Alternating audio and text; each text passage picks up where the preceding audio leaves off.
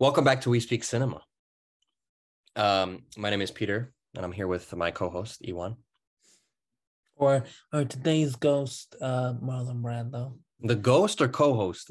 I said ghost. Oh, the ghost of Marlon. Okay, the Yeah. ghost of Marlon is here with us.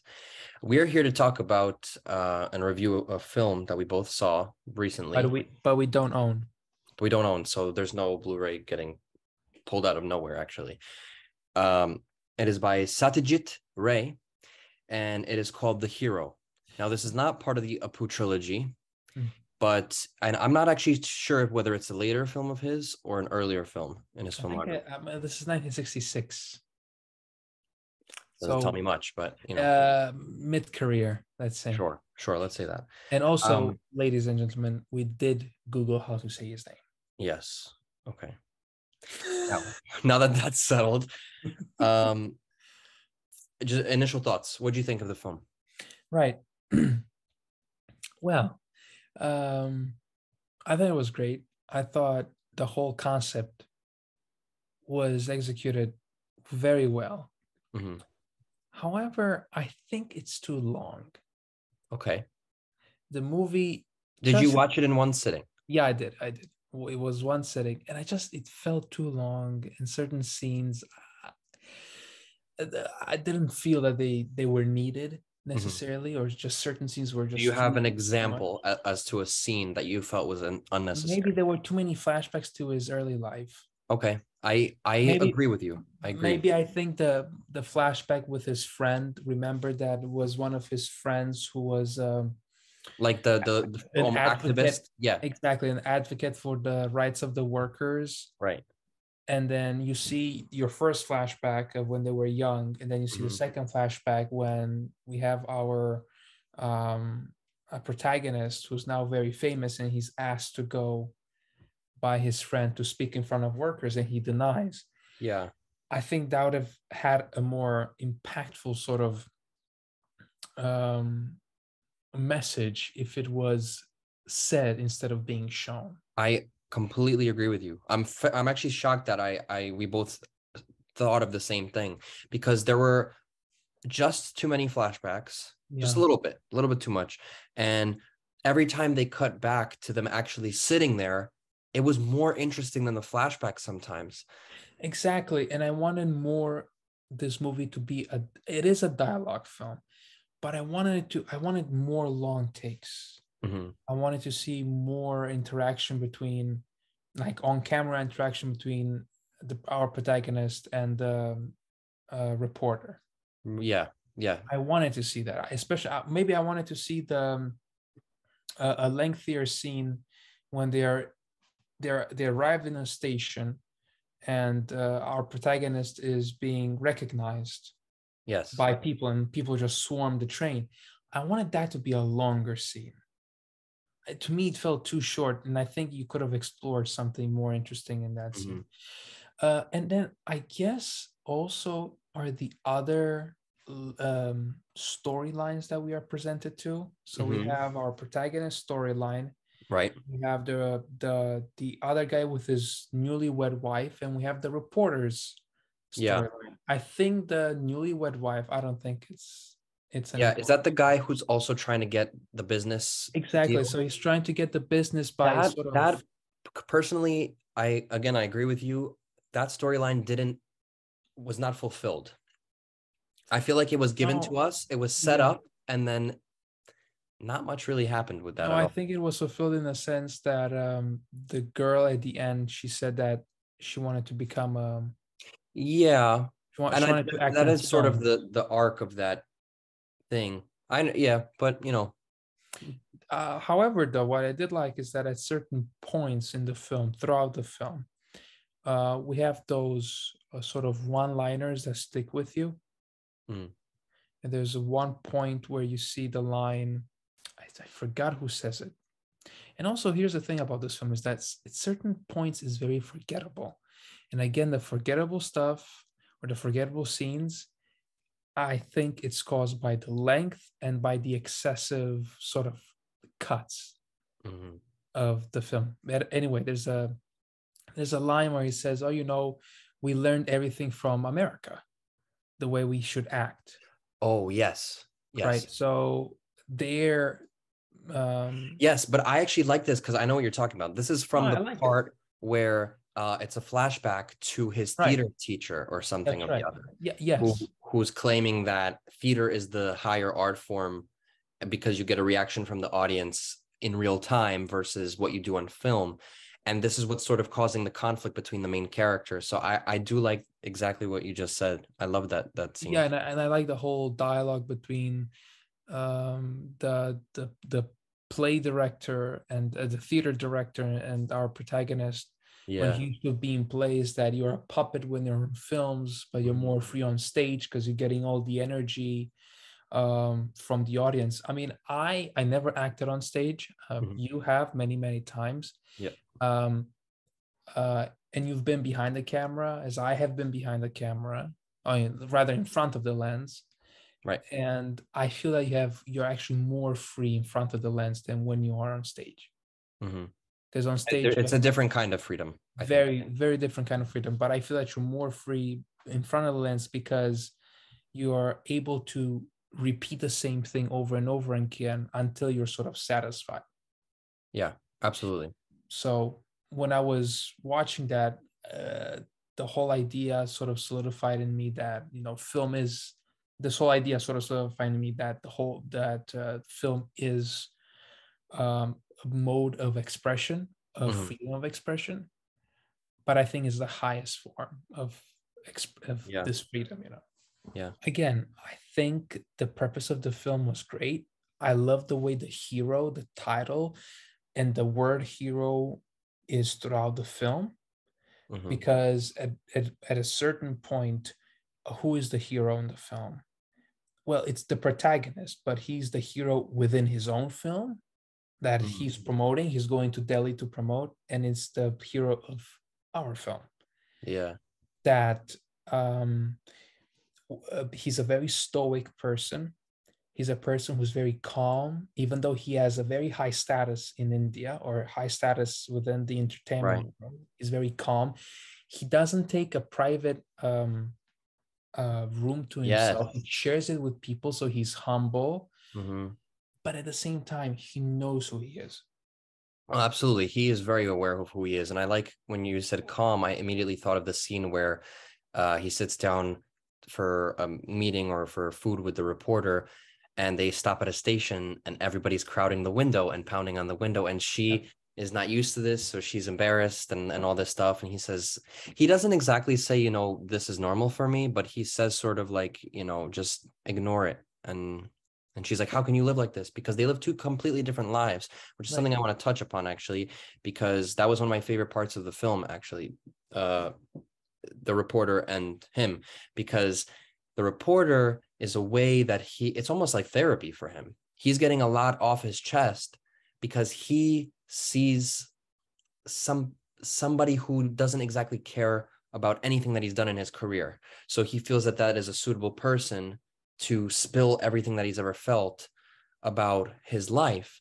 And like you said earlier, about me having been on stage, and besides all the criticisms of this film, I was almost tempted to give this film a 5. And that's just on a personal level because I feel like this movie was almost made for me. Like I don't want to say like I relate. Yeah, so you see how it feels, because we were talking in the previous video in regards to the Fablemans, in regards about me. So now you know how it feels when Yeah. Like it's not about the fame or anything. It's just more so like I felt like I understood it on a different level. that's right. That's right. I'm very glad. I'm so And happy that you found a film yeah, that you can relate to so much. yeah, I just thought it would like a few things was in the beginning.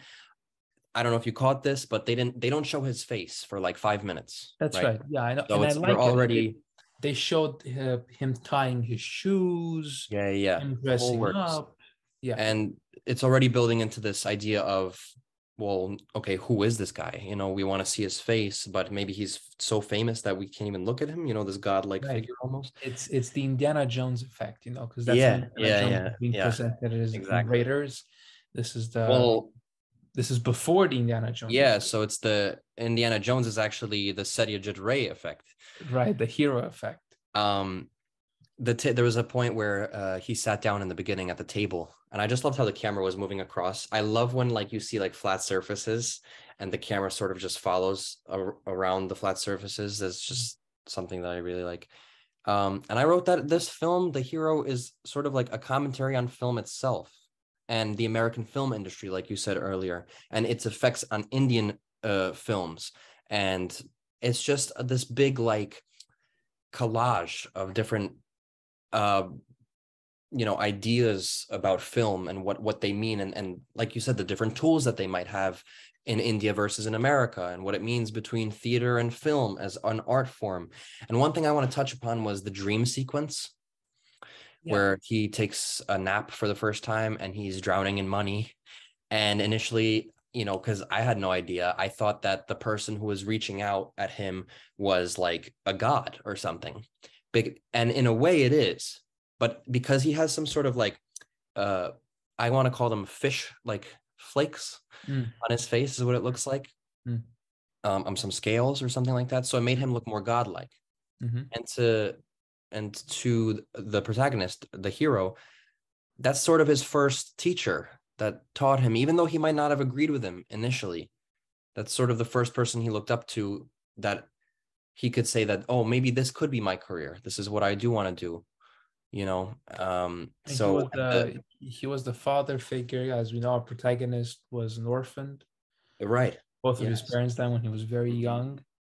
And we don't know truly the whole backstory, but we can assume that this guy who was the theater director was the father figure, the figure that he idolized, that he wanted to be as, the figure that taught him everything that he has to be learned about acting. Yeah, absolutely. And I don't know if it was intentional, but I did catch the I think the symbolism of the painting of Adam touching God's hand. Do you know what I'm talking about? Within the dream, where their hands are so close to each other, almost touching. I don't know if it was intentional, but that's something that I just have seen in my life, so I think about it when I see it. I didn't pay attention to that scene though, because again, I think the dream sequence, because he dreams again.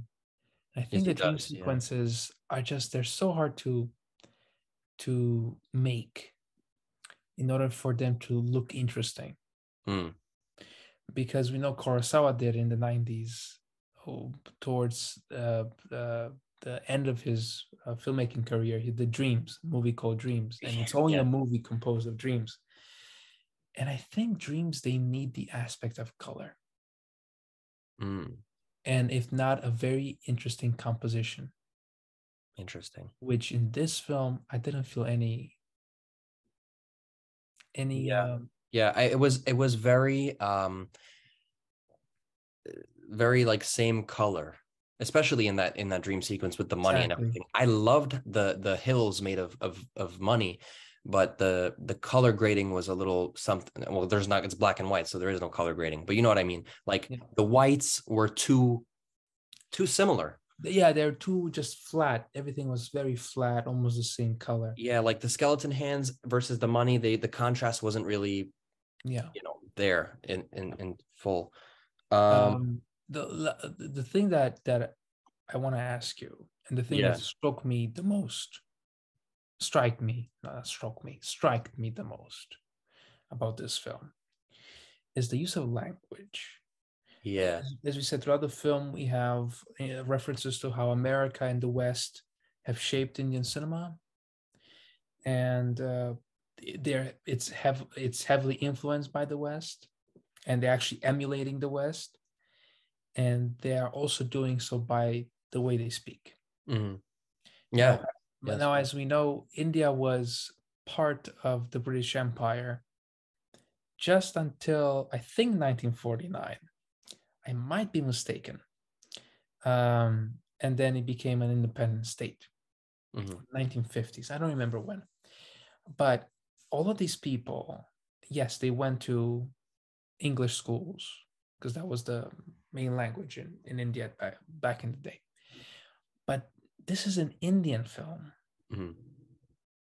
And they speak I mean, I don't know in what they speak. They speak either in Bengali, they speak in Hindu, because there was at one point they were talking about Bengali films. Yeah, And then at one point they were talking about Hindu films. And then I right. realized, wait, there are two types of films in India because of the language difference.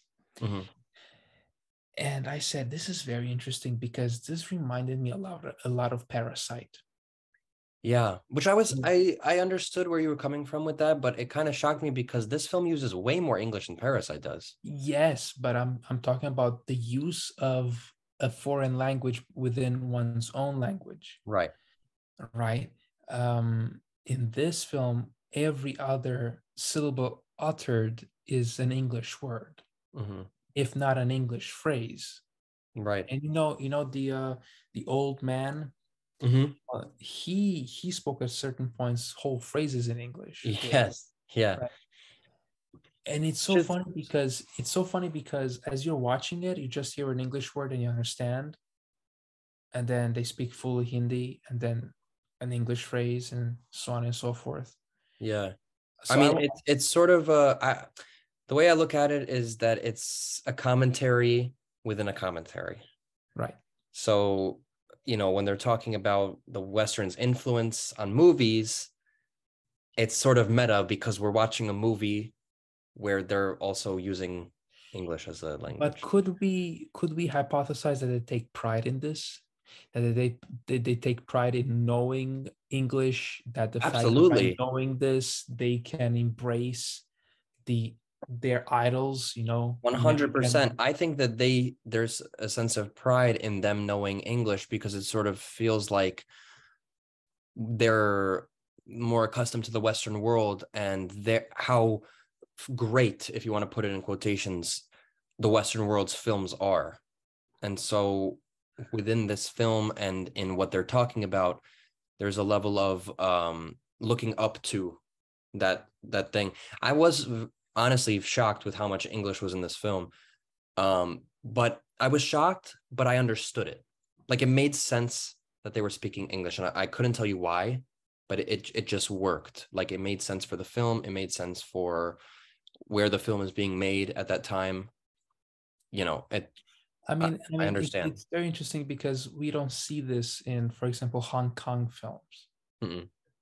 of especially Wong Kar-wai, Yeah, where Hong Kong used to be also under British rule, that's and true. yet, but I'm talking right now. I'm thinking about In the Mood for Love, which takes place in the '60s, Hmm. and by that time, I don't. I think Hong Kong was free of British rule, but still, the British influence was still there. So those characters that we see on screen, maybe they know English, but they don't use the use of the languages. It's not even there. You can look at Japanese films Yeah. where in Japan after World War II, you had American troops there stationed for a long period of time, and none of them sort of started using loan words, right?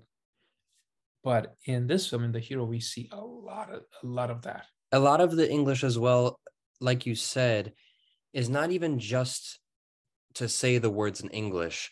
It usually was phrases, like American coined phrases that they would use. I can't think of an example right now, but it was like hmm, it was just something that an Oh, American person they would they say. they used the word Coke at one point. I was like, "Would you like a Coke?" And the guy Yes. was looking at him strange, and the person talking rephrased the question and said, "Would you like a Coca-Cola?" Mm, And then the person instantaneously said yes, because everybody knows it was a Coca-Cola, yeah. and only an American would say Coke. Yeah. Hmm. So maybe that's the only example Yeah, that but I it was can. more so because that could also be looked at as just the language barrier between some people Mm. at the time. Maybe some people don't know those American phrases, like exactly what you're saying. um but there were other almost idioms, like almost like American catchphrases Mm. that they would use to stress their point, Mm-hmm.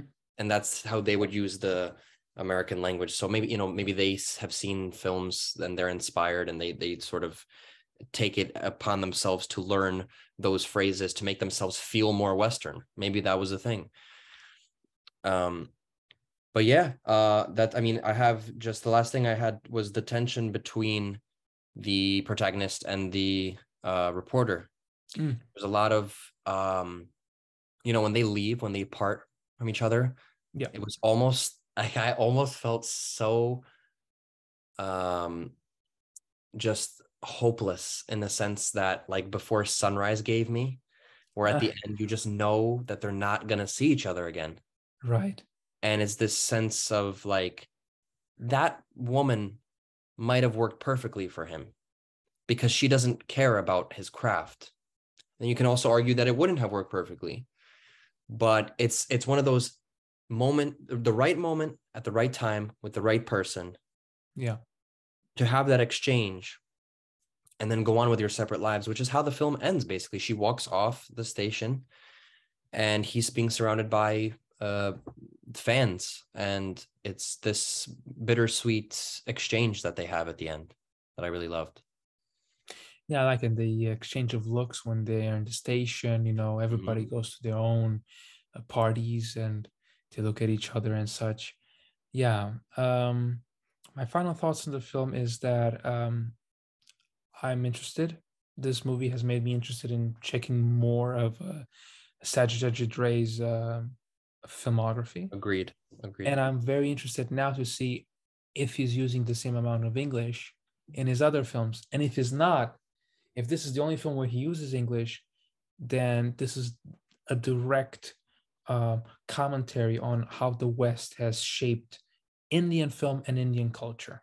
100%. So I'm really curious to see other films by him, which is The Music Room, Devi, The Big the Apu, City. the Big City, the Apu trilogy. Yeah, there's a Um, lot. There's a a lot to lot, a lot, and I'm very excited to check more out of 100%. Ray's film. 1 second, let me just clear this. What is your final rating out of 5? Well, for me at the moment is a 4, Mhm. but I'm assuming that here's the thing that I do with directors. So let's say I watch this is my first Ray film. Right. I watched The Music Room, Big City, Devi, the Apu trilogy. So I watch 6 more films. At the end of those 6 films, I should know if I like the director and if I don't. If I like the director and I reflect on the hero, I might actually change my rating from a 4 to a 4.5 Hmm. because now I understand. I'm very comfortable Material. with the director. But let's say after those 6 films, I don't change my mind about the hero, then I have to rewatch it again Yeah. and see what bothers me. Yeah. I see where you're coming from. Yeah, because I don't like to watch a film and say and feel that I don't really like it and pinpoint something, and then I explore a person's filmography, and that film sticks out. The specific film in this instance sticks out as being the one that I don't like, and I mm, want to go and revisit it and say why I don't like it. I completely understand. Yeah, Same thing for me. Not the rating, but in terms of what you just said, the rating for me is a 4.5 as of right now. Um, I loved it, but again, I didn't give it a 5 because there is a lot of stuff that I need to educate myself on in terms of his other work, like you said, where I need to see at what level he is in his career for this film. exactly. There we go. And based on his other work, I hate to say that, but it's true. Like you sort of base your ratings not only with any other film you've ever seen, but if it's a specific filmography, you need to know what the other films are in order to Yeah, solidify how you feel about this one piece of work. So for right now, it's a 4.5. I really liked it. I think people should go check it out, and I'm very excited for the rest of Ray's filmography. yeah, I'm super excited. Absolutely. Um, we don't have a film set for our next video, but We don't yet. we don't, but we will in the meantime. Well, in the meantime, everybody, uh, we would like to wish you happy and many more viewings of film. Um, Peter, would you like to close with some very philosophical words? Thanks for watching. That's very philosophical, Peter. It's very Thank philosophical. you, thank you, thank you. I try my best. Go check out, I should have said this at the beginning. God damn it. Go check out the other video that's up, which is our haul from November of 2022. And by this time, the video that this is up, we also might have the actual haul where we sit down and talk Right. up on the channel. Yeah. So Yes. there's a couple videos out at the moment. Mhm. There will be more. We're hoping to be more steady with the Yes, that's one of our output. resolutions, and one of my personal resolutions for this year is to watch more Asian cinemas, and Mm. specifically Japanese cinema. So in the previous video, I picked up on the last sale two Japanese films that I'm really, really excited to check out. And Peter, what's your resolution? What's your personal resolution related to? My resolution is I haven't thought about it, but I know that I definitely there's a couple directors and actors whose filmographies I want to either begin, like this one, or just learn more about. So one off the top of my head is Sidney Poitier, for example. I want Very to see. I nice. have never seen a Sidney Poitier film, and I want to. Mhm. And besides that, is to go to the New York Film Festival again. That was a lot of fun. So I definitely want to be there. And the film forum. And the film for you're right. You're right. Yeah, that's my resolution. Go to the New York Film Forum for the first time. That's right. Anyway, guys, take care and go watch films. Yeah. Never stop watching films. There we go. Never stop watching films. That's All a right. good one. That's our All right, catch. guys. Take care. See ya.